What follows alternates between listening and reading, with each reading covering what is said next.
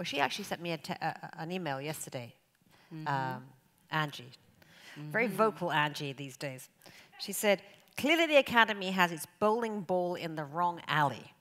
I strongly disagree with our Academy president. She believes that if you add black members, they'll vote for black members. I, for one, and of many, do not vote black or white. I vote achievement, and have many times. And she used 15 exclamation points in the email.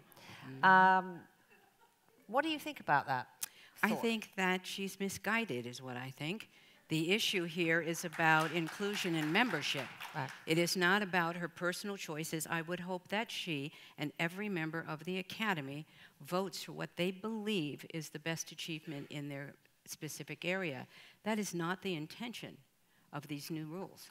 The intention, you know this. This is a business. The entertainment business has quite a few people, whether it's music, whether it's television, whether it's film, that have come to Hollywood or in New York, wherever, and have a dream to be whatever, fill in the blank, and probably achieved a certain level of accomplishment, certainly enough to be invited to be an Academy member.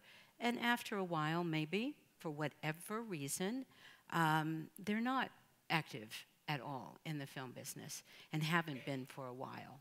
And, I do know of people who have gone off into other businesses. And because we have lifetime membership, they get to vote for lifetime. I've had people say to me, I can't believe I get to vote every year. I hardly ever go see any movies. And that's what we're looking at. We're looking at an active membership that is involved in the conversation of film and new filmmakers and new stories, and they come in all ages and sizes, and that's what we want. That's our inclusion. That's what we're about.